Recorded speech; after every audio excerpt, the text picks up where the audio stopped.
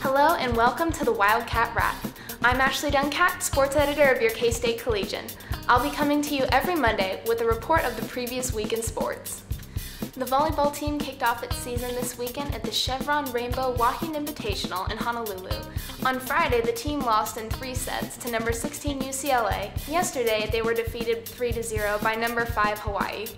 Tonight, they take on number 22 San Diego in their last game of the tournament.